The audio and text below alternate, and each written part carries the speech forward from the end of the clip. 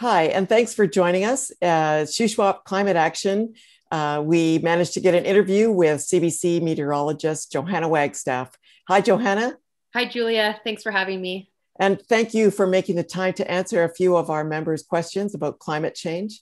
But before we get started, can you tell us a little bit about yourself? Well, I am passionate about climate change, but my love for science actually started in earth sciences. I did my undergrad in geophysics there, so my postgrad work was in meteorology, and that eventually led me to the CBC as a meteorologist. And through the science of seeing how the data is changing year to year and getting to tell those climate change stories, I get to not only be the station meteorologist, but the station scientist, which I do love. Great. Yeah, great. And so I have seen many of the interviews that you do on CBC, and it's really clear that you have a pretty broad background in earth sciences like meteorology and seismology.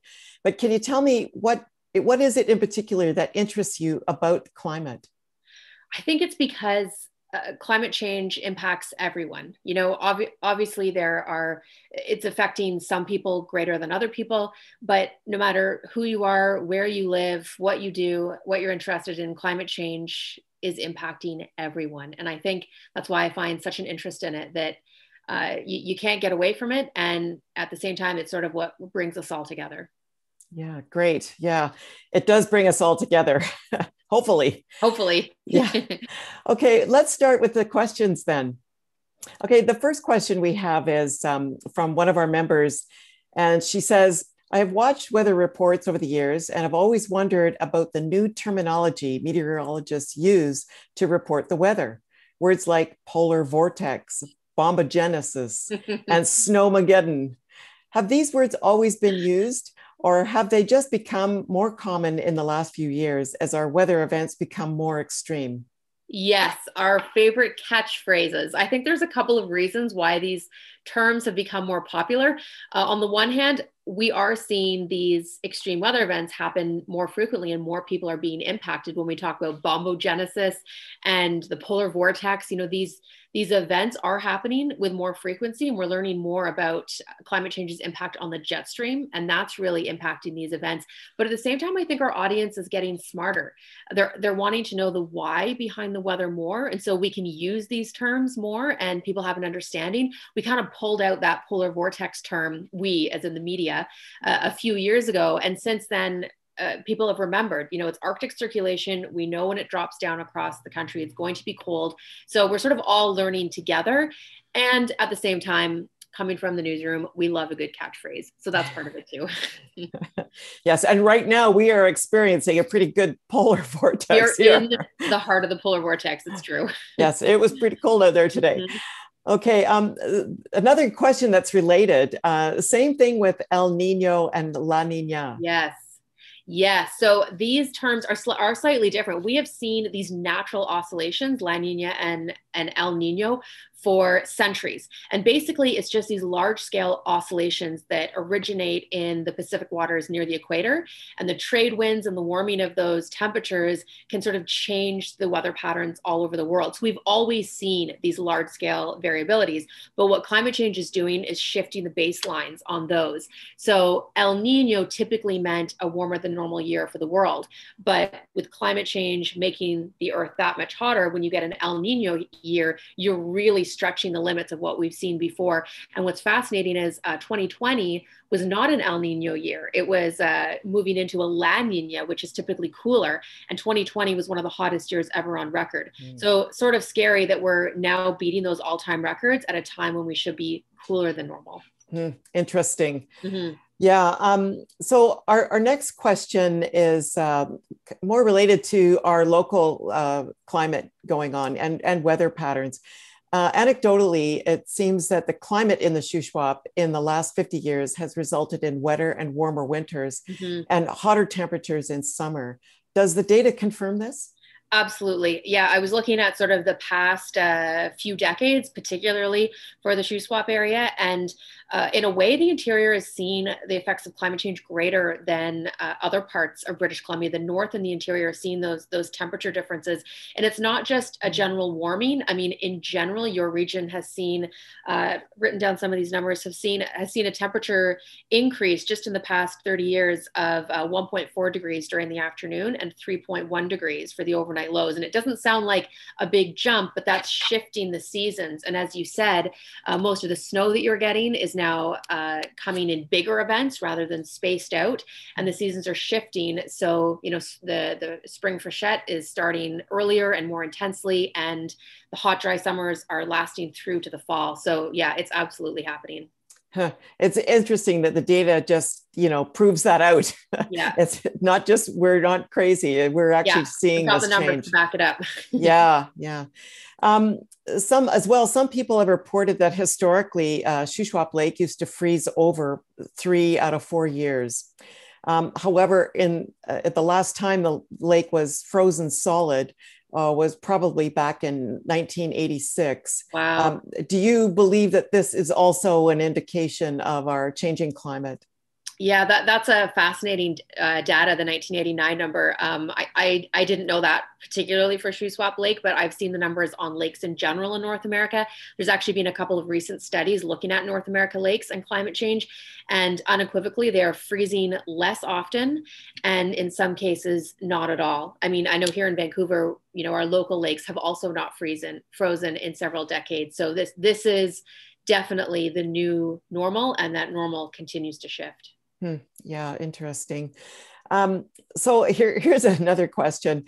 What's the difference? You almost always hear people say, oh, the weather's cold, so that's not climate change. Oh my gosh. Yes. So what is the difference between the weather we see and climate change?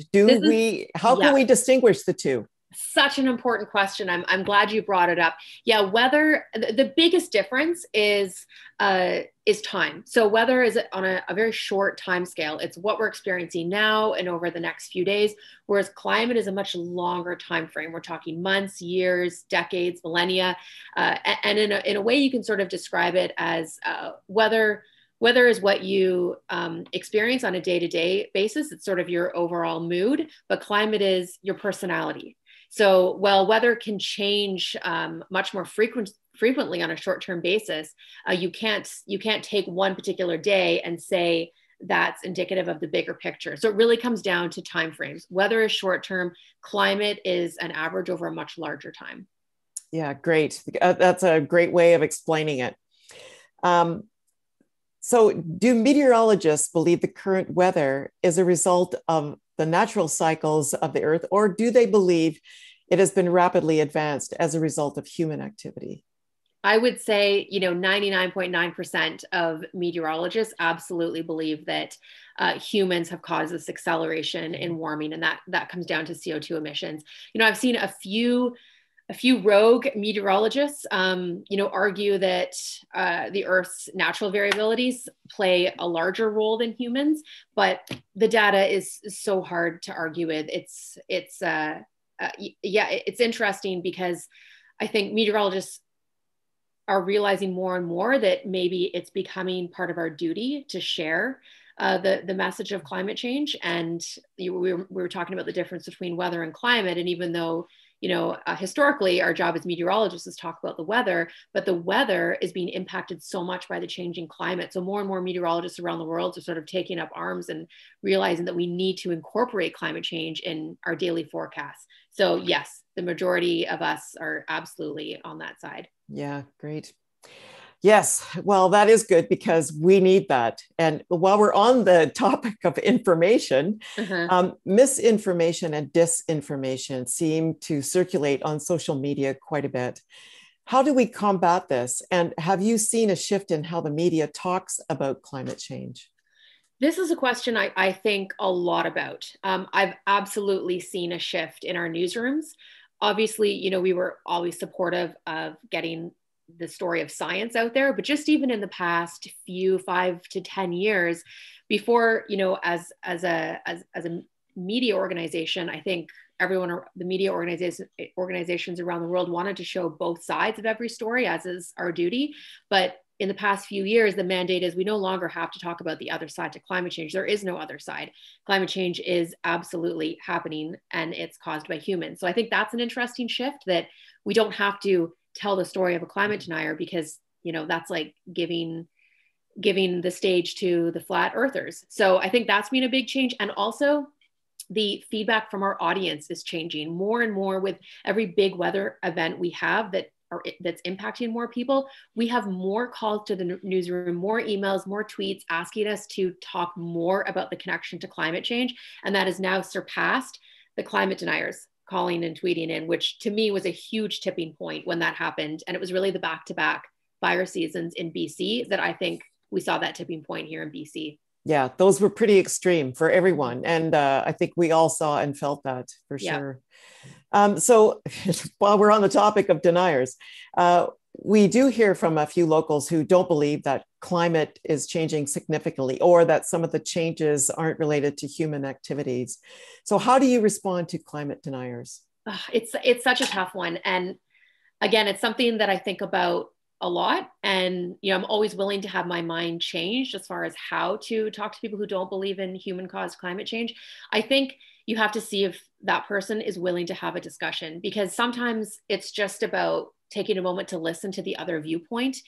You know, maybe their livelihoods have changed, or the experience that they have that they have had are so different than our own, that it's just taking a moment to listen and coming and meeting, you know, together with science, and not necessarily convincing the other person, but sometimes it's just realizing that they may believe that they're being negatively impacted, their livelihood is being negatively impacted by, you know, the change to green energy. And so it's just giving them a moment to talk about themselves.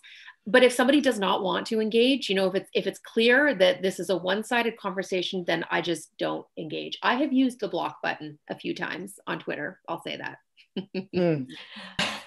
Yes. Unfortunately, there are those out there. And unfortunately, you think we're all adults and we'd have that adult discussion, but sometimes not always. Just not possible. Yeah. So here's our last question then.